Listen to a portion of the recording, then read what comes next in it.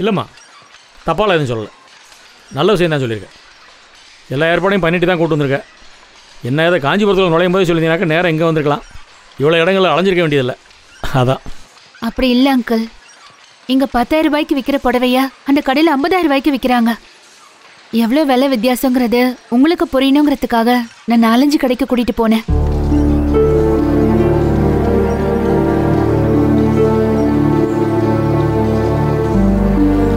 சரி பரவாயில்லம்மா, புடவை எங்கே இருக்குது? புடவை ஒரு நிமிஷம் அண்ணா.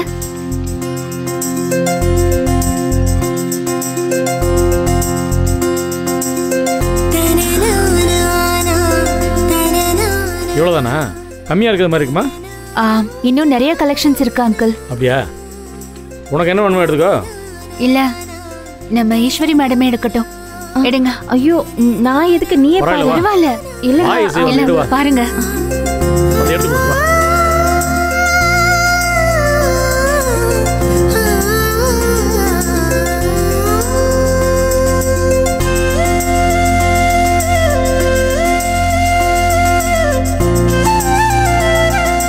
ஒவ்வொன்றும் ஒரு கலரா?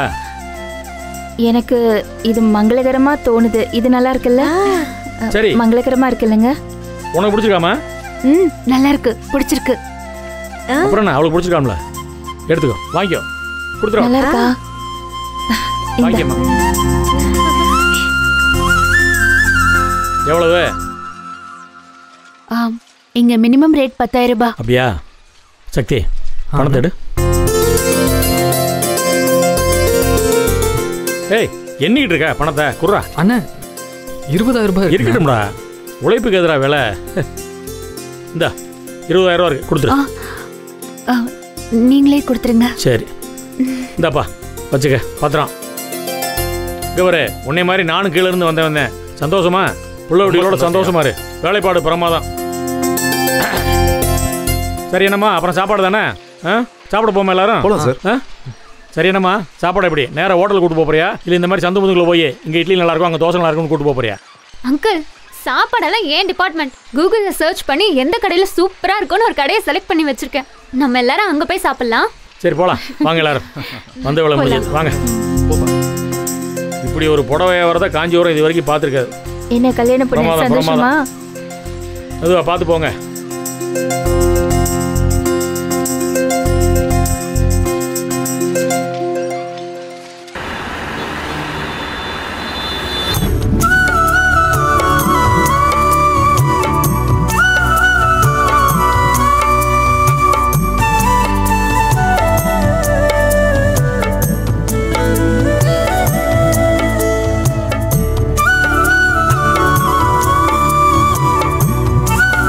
அங்கிள், எப்படி இருக்கு இந்த ஹோட்டல்? உங்களுக்கு பிடிச்சிருக்கா? அது சாப்பிட்டதுக்கு அப்புறம் தான் சொல்ல முடியும். இந்த ஹோட்டல் எங்கே பிடிச்ச? நான் கூகுளில் சர்ச் பண்ணேன். இந்த ஹோட்டலுக்கு 5 ஸ்டார்ஸ் கொடுத்துருக்காங்க. கூகுள்காரங்க வந்து சாப்பிட்டு 5 ஸ்டார் கொடுத்தானா? அது அப்படி இல்லை, இங்கே வந்து சாப்பிட்றவங்க கொடுப்பாங்க. எதையாவது சொல்ல வேண்டியது. இல்லை அங்கிள், நான் பார்த்துட்டு தான் சொல்கிறேன். சரி, என்ன சார் சாப்பிட்றீங்க? சாப்பாடு தானப்பா. என்ன இலையை போட்டு வச்சுட்டு அப்புறம் என்ன சாப்பிட்றீங்கன்னு கேட்டா எல்லாத்துக்கும் சாப்பாடு தான். Okay sir. இங்கே நார்த் இந்தியன் டிஷ்ஷஸ்லாம் சூப்பராக இருக்கும். எது நார்த் இந்தியன் டிஷ்ஷா? மாமா, அந்த வட இந்திய சாப்பாடுன்னு சொல்லுவாங்கல்ல, அது. ஏம்மா, வட இந்தியா உணவை வட இந்தியாக்காரன் சாப்பிடட்டுமா? நம்ம ஊர் சாப்பாடை சாப்பிடுவோம். அதுதானே எப்பவுமே சாப்பிட்றோம். இங்கே வரு, அவன் ஊரில் விளைஞ்ச சாப்பாட்டை அவன் சாப்பிட்டது வரைக்கும் எல்லாரும் ஆரோக்கியமாக இருந்தோம். என்னைக்கு இந்த வட இந்தியா ரொட்டி அப்புறம் இழுத்த அந்த நூலாக வருமே, என்னது அது? Pizza sir. பீஸா, ஆசா, கோசா. அது இந்த சைனாக்காரன் சாப்பிட்றது, ஜப்பான்காரன் சாப்பிட்றது, இது எல்லாத்தையும் நம்ம என்னைக்கு சாப்பிட ஆரம்பித்தோமோ அன்றைக்கே நம்ம ஆரோக்கியம் போச்சு. உங்களுக்கு ஒன்று சொல்கிறேன், என்னால் கேப்பு விடாமல் 50 கிலோமீட்டர் நடக்க முடியும். உங்களால் முடியுமா சொல்லுங்கள்? 10 படிக்கட்டு ஏறுறதுக்குள்ளே தசு புசுன்னு இழைச்சி தலையில் கையை வச்சு அக்கடான்னு உட்காருவீங்க. உங்களால் தரையில் சமணம் போட்டு உட்காந்தே சாப்பிட முடியாது. Correct sir. சுகர், பிபி எல்லாமே இந்த உணவு பழக்கத்தால் தான் எல்லாருக்குமே வர ஆரம்பிச்சிருச்சு. புரிஞ்சுக்கிட்டா சரி. இங்கே பாரு, அடுத்தவன் சாப்பிட்ற சாப்பாடு, அடுத்தவன் போடுற துணிமணி என்றைக்குமே நமக்கு சரியாக வராது. நம்ம வாழ்க்கை என்ன வகுத்து கொடுத்துருக்கோ அதை தான் நம்ம துணிமணியாக கொடுத்தணும், அதை தான் நம்ம சாப்பிட்ணும். புரியுதா? ஆனா நம்ம ஒன்றும் ரெகுலரா அதுவே சாப்பிடல, எனக்காவது ஒரு நாள் தானே, அதெல்லாம் ஒன்றும் ஆகாது அங்கிள். ஆமா இப்படி சொல்லிட்டு தான் ரெகுலரா சாப்பிட்டுட்டு இருக்கீங்க. உங்களை ஆளுகளை பார்த்தாலே தெரியுது, ஆளுகளை உடம்பு. ஐயோ இந்த ஆளை விடுங்க, நான் ஆர்டர் பண்ணிக்கிறேன். அண்ணா எனக்கு ரொட்டியும் பன்னீர் பட்டர் மசாலாவும். Okay madam. ஈஸ்வரி மேடம் உங்களுக்கு என்ன வேணும்? அக்கா நாமளும் அதையே சொல்லுவோமா? சரி அதே சொல்லிடலாம். அவங்களுக்கும் சாப்பாடு தாம்மா.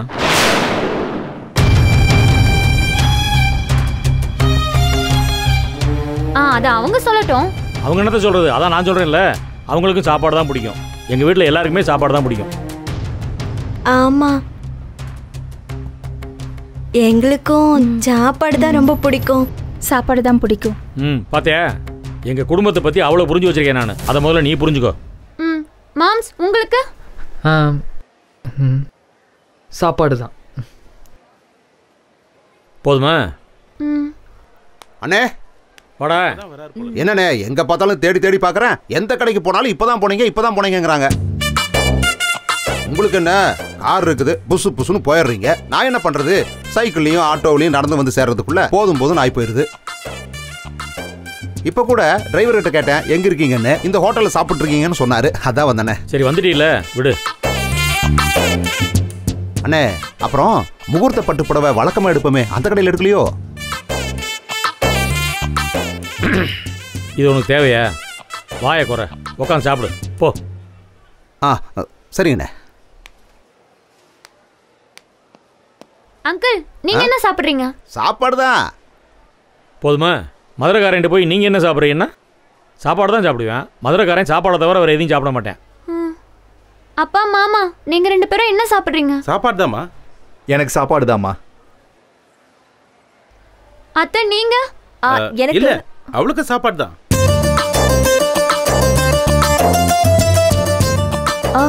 சாப்பாடு தான். டாடி என்ன புதுசா பத்துக்கு என்ன பிடிக்குதோ பத்துவே ஆர்டர் பண்ணி சாப்பிட்டுட்டோம். பத்து நீ என்ன புருஷன் போட்ட கோட்டை தாண்ட மாட்டேன்ற மாதிரியே உட்கார்ந்துட்டு இருக்க.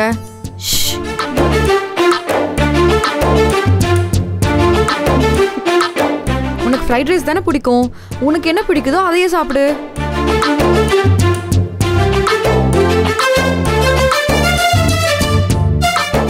அஞ்சு நீ அம்மாக்கு என்ன வேணுமோ அதை கேட்டு ஆர்டர் பண்ணு. சரி. ஜனனி உனக்கு என்ன வேணும்? எதுவா இருந்தாலும் ஓகே. அம்மா உனக்கு? நீயே ஏதாவது சொல்லுமா. உனக்கு ஜூஸ் தானே? எனக்கு ஜூஸ் போதும். ஓகே. அண்ணா பன்னீர் பட்டர் மசாலா, ரொட்டி, அப்புறம் வந்து ஃப்ரைட் ரைஸ், அப்புறம் வந்து பிரியாணி, அதுக்கப்புறம் ஒரு ஜூஸ், அவ்வளோதான். Okay madam. எல்லாம் சொல்லி முடிச்சிட்டியா? சரி ஓகே. சரிப்பா இவங்க சொன்னதெல்லாம் எடுத்துட்டு வந்துரு. எங்களுக்கு 7 சாப்பாடுப்பா. ஓகே சாப்பாடு 7 சாப்பாடு. கூட்டு பொரியலாம் நிறைய கொண்டு வா, நல்லா கொண்டு வா. Okay sir.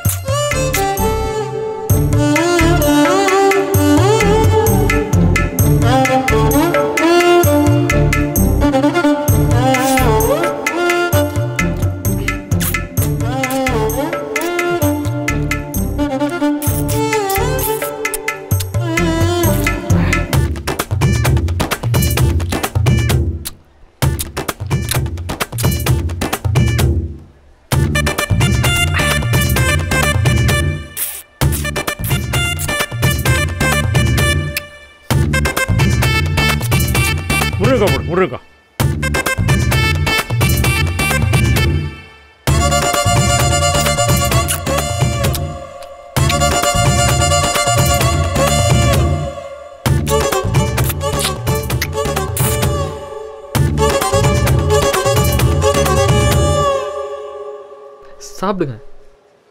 ம்.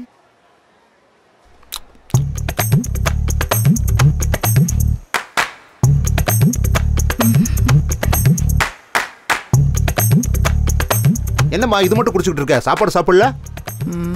மனுஷங்களுக்கு இது போதும். சரி சரி சரி சரி.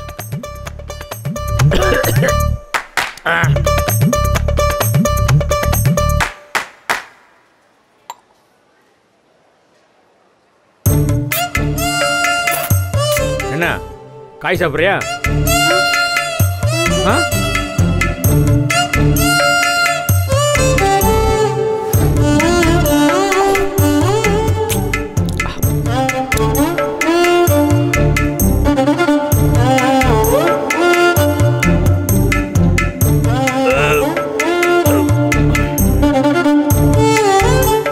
என்னண்ணே முடிச்சிட்டீங்களா? போதுமா? போதும்ப்பா. நீ வேற ஏதாவது சாப்பிட்றா? அண்ணே எனக்கு சாப்பிடுங்கண்ணே. நல்ல திருப்தியான சாப்பிட்றா. அடுத்த மாதிரியில் தான் சாப்பிடணும். போதும். ஏப்பா தம்பி சார். ஒரு நிமிஷம் வாப்பா. சொல்லுங்க சார். ஏப்பா அங்கே முருங்கைக்காய் இருங்கெல்லாம் கிடக்கு, அது எல்லாத்தையும் அள்ளி போட்டு எடுத்துட்டு போப்பா. கிளினிக் வேற ஆள் வருவாங்க சார். ஏன் நீ எடுக்க மாட்டியா? காசு வாங்குறல, எடுத்துட்டு போப்பா. எடுப்பா. ஒரு நிமிஷம். நீங்க போங்க. Okay madam.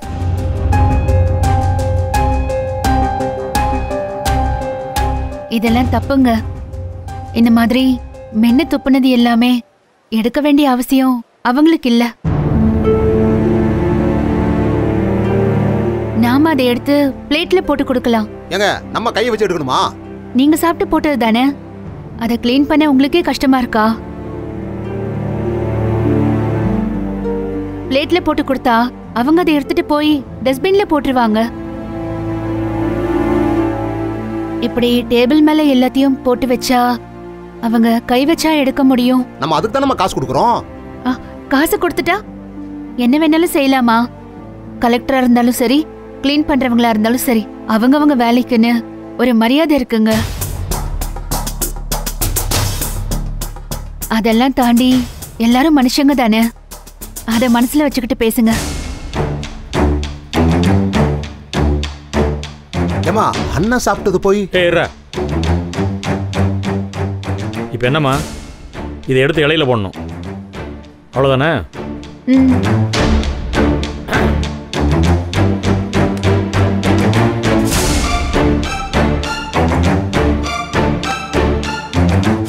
போதுமா?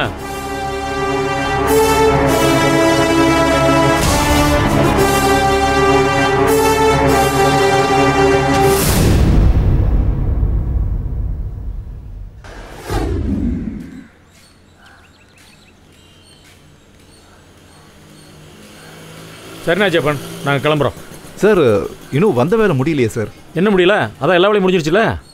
முகூர்த்த புடவைய சாமி பாதத்தில் வச்சு எடுக்கணும்னு சொன்னீங்களே, உங்க குடும்ப வழக்கம்னு கூட சொன்னீங்களே. என்ன வழக்கம், என்ன முறை, ஒன்றும் புரியலையே. ஏய், பட்டு புடவை சாமி காலில் வச்சு எடுப்போம்ல, அதை சொல்கிறாரு. என்ன சாமிண்ணே? சுப்பிரமணிய சாமி. உனக்கு எல்லாத்துக்கும் ஒரு விளக்கம் சொல்லணும்.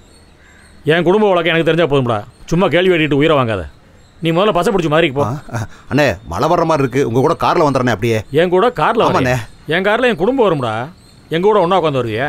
தராதரம் தெரிய வேண்டாம். பாருங்க, கொஞ்சம் கூட நாகரிகம் தெரியாதவனா இருக்கேன். போடா, பசை பிடிச்சி போடா. இல்லைண்ணே இடம் இருக்கு. ஏய், இடம் இருந்தா போ. காசெல்லாம் மயிரில் வந்து தரேன். போ போ போ. எப்படி இருக்காங்கன்னு பாருங்க. சரிண்ணா இப்போ நல்ல வேலை ஞாபகப்படுத்துறீங்க. என் மனசுக்குள்ளே இருந்துச்சு. போகிற வேலை அப்படி கோயிலுக்கு போயிட்டு தான் போயிருப்பேன் நான். நல்ல வேலை ஞாபகப்படுத்துறீங்க. நீங்கள் ஞாபகப்படுத்துறதுனால எல்லாரும் சேர்ந்து போகிற மாதிரி ஒரு வசதியாயிருச்சுல்ல. போலாமா? கோயிலுக்கு போயிட்டே போயிடலாம்.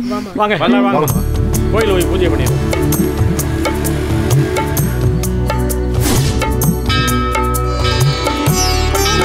உங்க தயவால நல்ல தரிசனம் கிடைச்சது. உங்களுக்கு எல்லா ஊர்லயும் நல்ல மரியாதை இருக்கே சார். அது என்னமோ அதான் நடக்குதுங்க.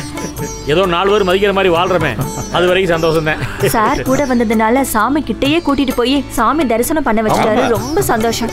நம்ம கையில எதுவும் இல்லம்மா, எல்லாம் தெய்வத்தோட செயல். சரிண்ணா ஜெப்பன், நாங்க புறப்படுறோம். அடுத்து கல்யாணம் தான். ஆமா சார். நம்ம மதுரையில் நடக்க போற பெரிய திருவிழா. என்னப்பா? ஆமா ஆமா, நீங்க நடத்துறீங்க நிச்சயதார்த்தம். மதுரையில் வந்து பாருங்க கல்யாணத்தை. ரொம்ப சந்தோஷம். எந்த அளவுக்கு நடத்த போறோம்னு பாருங்க. சரி, அப்ப சந்தோஷம். போயிட்டு வரேன் எல்லாருக்கும். சென்னைக்கு வந்து வீட்டில் காஃபி சாப்பிட்டு போலாமே சார். இல்லைண்ணா ஜெப்பன், இப்படியே நாங்கள் செங்கல்பட்டு போயிடுவோம். சென்னைக்கு வர வேண்டிய அவசியமே இல்லையா? சரிங்க சார். செங்கல்பட்டு போயிட்டு அப்படியே நாங்கள் மதுரை ரோட்டை பிடிச்சிருவோம். ஓ சரி. சரியா? சந்தோஷம். போயிட்டு வரோம் எல்லாருக்கும். வரேங்க. வர போயிட்டு வரோம். வாங்க வாங்க வரேங்க. முருகேசா ஐயா வர்றோம். ரொம்ப உதவியா இருந்தப்பா. சரிங்கய்யா. ரொம்ப சந்தோஷம். மதுரைக்கு வந்தா ஃபோன் பண்ணி வீட்டுக்கு வரேன். சரியா? சரிங்க.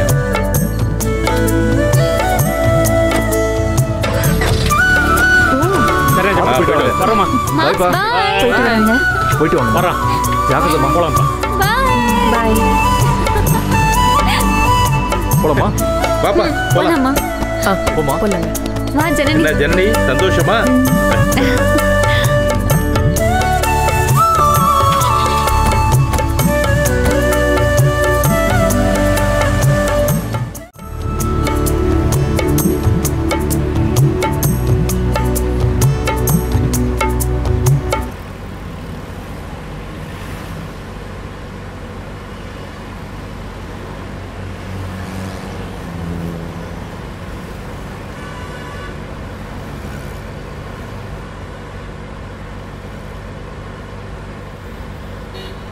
நான் கூட இந்த கல்யாண ஷாப்பிங்ல ரொம்ப இரிட்டேட்டிங்கா இருக்கும்னு நினைச்சேன். ஆனா இது ஜாலியா இருந்துச்சுல்ல? கடவுள் புண்ணியத்துல இப்படி ஒரு குடும்பம் அமைஞ்சிருக்கு. திரும்ப திரும்ப நாமளே அதை பத்தி சொல்லி திருஷ்டி பட்டுருமோன்னு பயமா இருக்கு. ஜனனி வேற கடைக்கு போலான்னு சொன்ன உடனே நான் அவரு தப்பா எடுத்துப்பாரோன்னு கொஞ்ச நேரத்துல பயந்தே போயிட்டேன். அவ ஃபேக்டை தானம்மா சொன்னா. உங்களுக்கும் பிடிக்கல, விலையும் எக்கச்சக்கம், அப்புறம் அங்கே எதுக்கு எடுக்கணும்? ஜனனி நீ எடுத்தது கரெக்ட் டெசிஷன்மா. ஏங்க எத்தனையோ வருஷமா அந்த கடையில தான் புடவை எடுக்கிறேன்னு சொல்றாரு. அதுவும் சென்டிமெண்டான கடைன்னு வேற உள்ள நுழைஞ்ச உடனே சொன்னாரு. அப்படி இருக்கும்போது ஜனனி சொன்ன உடனே ஒத்துக்கிட்டாரு பாருங்க. அதுதாங்க ரொம்ப பெரிய விஷயம். ஆனா நம்மளா இருந்தா அதை ஒத்துப்போமா சொல்லுங்க? ஏம்மா பிசினஸ் விஷயத்தையே பொம்பளைங்களை நம்பி ஒப்படைச்சிருக்காரு. புடவை விஷயத்துல எப்படி யோசிப்பாரு? ஹோட்டல்ல ஜனனி ஒரு சின்ன கருத்து சொன்னால அத உடனே ஏத்துக்கிட்டு சரி பண்ணார்ல. அவர் எந்த ஈகோவும் பார்க்கலையே, அதுலதான் அவர் வெற்றியே இருக்கு. எனக்கு கொஞ்சம் டவுட்டா தான் இருக்கு. உனக்கு என்ன டவுட்டு? பேசுறது நடக்கிறது அதெல்லாம் சரிதான். ஆனா ஈஸ்வரியும் சரி நந்தினியும் சரி ஒரு வார்த்தை கூட எதுவும் எதிர்த்து பேச மாட்டேங்கிறாங்க.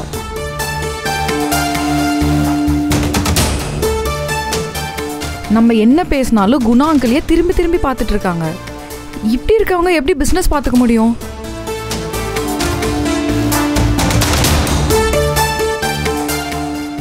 ஓப்பனா சொல்லணும்னா இவங்களோட ஆட்டிடியூட்லாம் வச்சு பார்த்தா இவங்கெல்லாம் பெரிய பொசிஷன்ல இருக்க மாதிரியே எனக்கு தெரியல. வாசு, நீ கதையை யோசிச்சு யோசிச்சு எல்லா விஷயத்திலையும் ஓவரா கற்பனை பண்ண ஆரம்பிச்சிட்ட.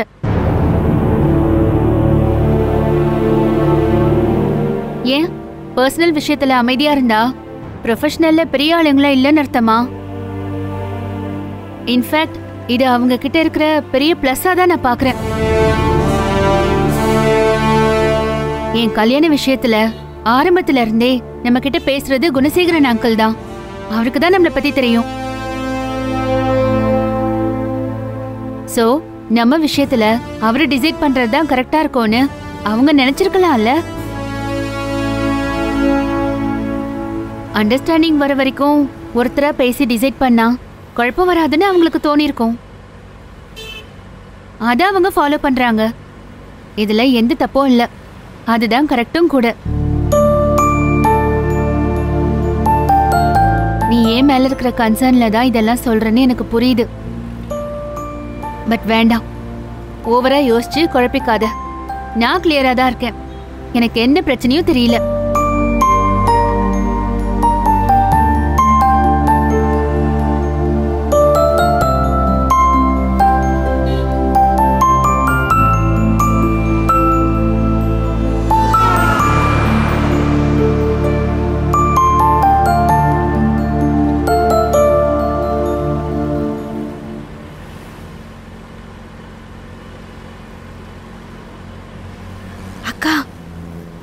அந்த பொண்ணு என்னக்கா இப்படி பேசுது? அமைதியாரு. தூங்கிட்டாரு. நீ மெதுவா பேசு. அந்த பொண்ணு என்னக்கா மாமா கிட்ட அப்படி பேசுது? ஒன்றும் புரியல, எனக்கும் பயமா தான் இருக்கு. அந்த பொண்ணு மேல எப்போ மாமாக்கு கோவம் வரும்னு தெரியலக்கா. எல்லாம் நல்லபடியா தான் இருக்கும்.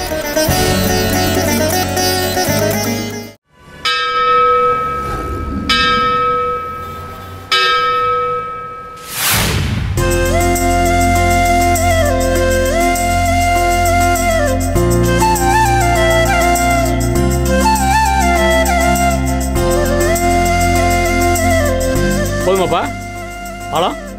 இல்லைண்ணே ஒன்றும் கொஞ்சம் பெருசா. இன்னொரு அரை அடி போடு.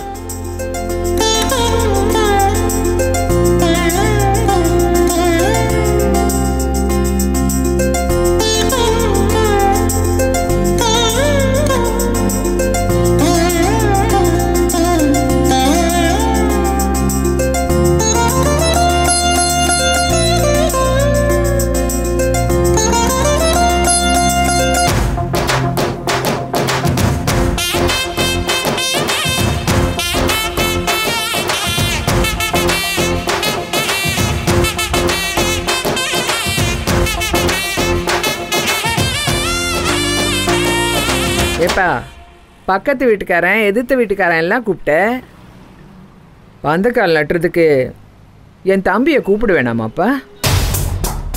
என்ன பார்க்குற? நீ எவ்வளவுதான் காசு பணம் சேர்த்தாலும் பெரிய மனுஷனா இருந்தாலும் தாய் மாமன் உறவை விட்டு கொடுத்துட முடியுமா? இத பாரு, தாய் மாமன் தாய்க்கு சமம்னு சொல்லுவாங்க.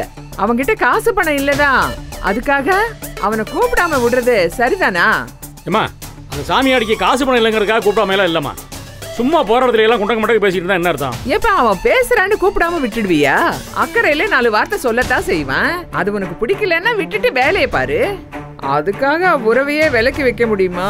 எல்லாம் உன் மனசுபடி நடக்குமா? இப்போ போய் மரியாதை கூப்பிடணும், அவ்வளோதானே. வீடு கூப்பிட்டுருவோம். சரி சரி, வேலையை பார்ப்போம். வாங்க. எப்பா கொடுப்பா, கலையை கொடு. பாப்பா எல்லாரும் ஆளுக்கு ஒரு கை நிற்கவே.